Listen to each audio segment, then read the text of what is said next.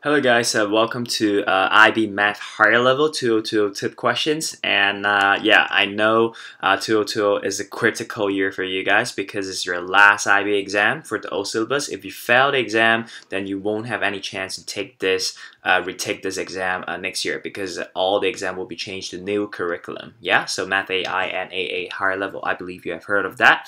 So you basically can't screw up the exam. So for the Math Higher Level Part 1 video, I will mainly focus on the complex number, counting principle, vectors, and functions. Okay, so I have break it into two parts of video. So in this video, I'll go through part 1 first, and then if you're interested in getting part 2, then you can go to the end of the page, and you can just click the link, and you can download the notes and also free videos for you guys. Okay, so let's get it started.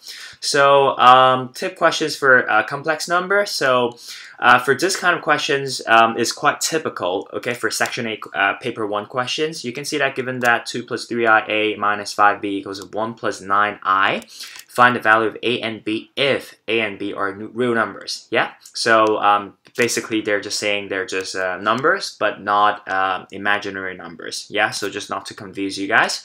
So how do you solve this? So because we know that the left equation equals the right equations. Yeah, imaginary number equals to the imaginary number. So first we just open the bracket first. So 2a plus 3ai and then minus 5b equals to 1 plus 9i. Yeah, so then what do? So you know that the I, so I'll just rearrange that. Okay, so the plus 3i, I'll put it at the back. Then you can see that 3ai equals to plus 9i. So 3a equals to 9.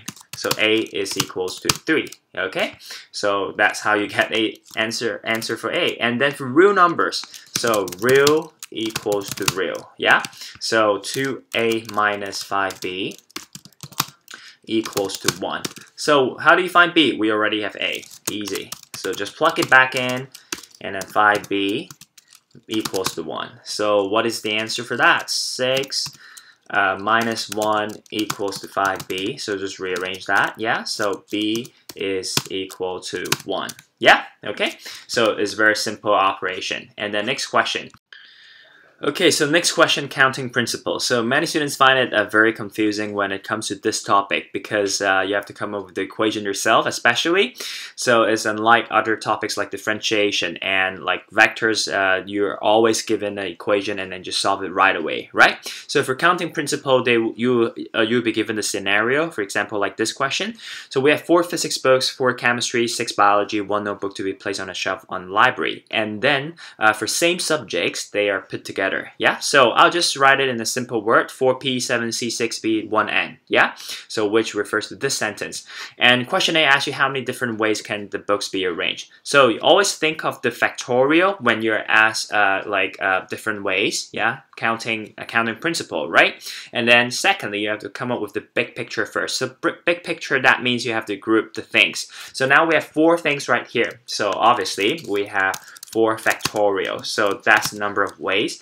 But you have to think of like inside the small combination. So even like 4p right here, 4 physics books, they can randomly rearrange. So for this part, then you can have 4 factorial. And then for 7c, so you can also have like 7 factorial.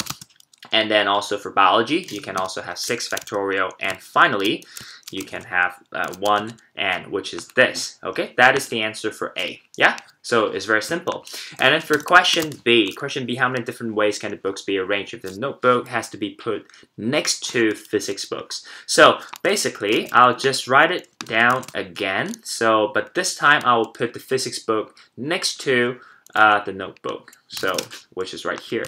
So now, this 3 things becomes, now we have like 3 groups instead of like 2, instead of 4, okay? Because the 2 things have to be like grouped together. So think of the big picture. 1, 2, 3. We have 3 things, so 3 factorial. And then we look inside the combination right here. Yeah, so we have 4 factorial times 1 times 7 factorial and then times 6 factorial. And that's it. So you can see that it's really simple, yeah? Because when you look at the big picture, which is like a 1, 2, and 3 right here, yeah? So then we have 3 factorial to like, you can just randomly rearrange that. And then you look inside the whole things, right? But one thing you need to think of is inside this yellow thing, right? The 4p and 1n, they can swap with each other, so you can have like extra 2 ways. So times 2, okay? So that is the final answer for this question. Okay, so function questions. So function questions, for this question is usually paper 1 question, and then you're given 2 graphs. So normally it's just 1 graph and then solving the x and y values. So that is very easy question. And then for this one, it's higher level, so that will be like slightly harder. So we have h of f(x) equals to 6. So how do you solve this without using the calculator? Yeah. So first you need to understand the equation, function, right? So function h of f(x) equals to 6. So look at outside first. So hx, which is this equation, this graph, equals to 6, y equals to 6. So you can just draw a straight line, horizontal, right? So you cut through. So what you get is, first step, we'll write hx equals to 6, okay? And then we will know that inside this and this point, which is fx, okay? So x is equal to fx, right? Because it's inside the bracket. So that equals to 0 and 6, yeah? 0 or 6. So this is like a 2-step questions.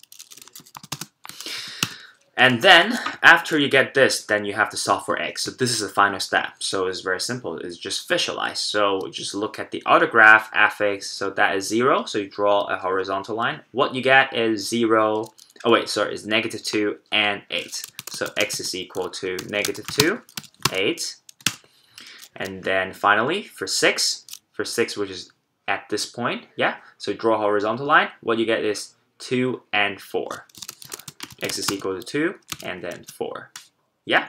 Okay, so here comes the last question, vector. So we got like 2 planes equation. P1 equals to x minus y plus 2z equals to 2.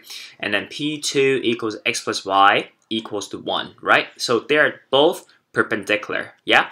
So we have show that the 2 planes, they're both perpendicular. So it's very simple. So if you're asked perpendicular, that means the normal for the plane is perpendicular also. Perpendicular also, right? So when I say perpendicular, that means the dot product is equal to 0, yeah? So let's see if the normal is equal to 0, right? How do you get normal from the plane 1? Just look at the coefficient in front of the unknowns, right? Which is 1, -1, and 2. So 1, -1, and 2, dot, okay, dot. So you can write in like the vertical bracket and then dot another vertical bracket, yeah? Because in this word dot, I can't type the vertical bracket, but I think you'll get it because it's quite simple for this one. So 1, for plane 2 is 1, 1, and 0, because z in front of that is 0, yeah? So there's nothing in z, that means 0. 1, 1, and then 0 equals to how many? So when you do the dot product, we just multiply and add it up together. 1 times 1, which is 1, and then -1 times 1, which is -1, and then plus this one is 0, 2 times 0. So obviously you get 0. So that's why the normal dot product is equal to 0, then that means they're perpendicular, yeah? So, and then question B. So question B, find the equation of plane 3 which pass through origin. So origin, you can write it down. The coordinate will be 0, 0, 0, if that is a 3D plane, yeah? And it's perpendicular to both plane 1 and 2. So remember, when 2 lines, they are perpendicular, the dot product is equal to 0, yeah? So line perpendicular, dot product is equal to 0, right? Okay, but when we're talking 2 planes, we're finding like a plane 3, perpendicular to both plane 1 and plane 2. Okay, perpendicular to two planes. Then immediately in your mind you have to come up with the cross product to find out the normal. Okay, so the normal of the plane. So basically what you do is you have to think of the normal of this line, which is or this plane, which is 1, -1, and then 2, and this time we do the cross product. Okay, so 1 and then 1 and then 0. So the trick is you have to think of dot product or cross product. Okay, so for this one, I don't waste time on teaching you how to solve the cross product. I'll just give you the answer because I believe you know how to do it. If you don't, then obviously you can sign up our vectors lesson online, okay, which I'll show you later. So for now, I'll just give you the answer right away, which is -2, 2, and 2. Yeah, so because it's very simple cross product. And then this one would be the normal of the plane 3. Okay, normal of plane 3. So, and then the next step you need to do is you come up with the general equation, which is r dot n equals to a dot n. Yeah, so r is x, y, z, x, y, and then z, dot -2, 2, and then 2, right? Because we have the cross product, which is the normal, equals to, so this is how you find the vector equation of the plane. R dot n equals to a dot n. This is general equation, equals to, because it passed through the certain point A, which is the origin, 0, 0, and then 0, and then dot -2, 2, and 2. Okay, so and then you just work on the dot product, which is just multiply all this equal to each side, and then just group it all together, right? Oh wait, sorry, this is dot, not x. Yeah, so yeah, so I'll just do one step for you guys, then you understand what I'm doing. -2, and then we plus -2x, and then plus 2y, and then plus 2z equals to, because this is 0, yeah? So, and then we just divide all that by 2, then we'll have -x, oh yeah, this one is pretty simple, plus z equals to 0. That's it. Yeah, so you can see that it's not that very hard. So the key thing is just think of cross product or dot product for this question. All right, that's it for part 1 video, and I hope you guys find it helpful and also you learned something in part 1 video. So if you're interested in getting more help and more videos, you can go to part 2 and go straight to this link. Then you can download the free videos and also free notes. Okay, so I'll cover more questions and harder questions in part 2.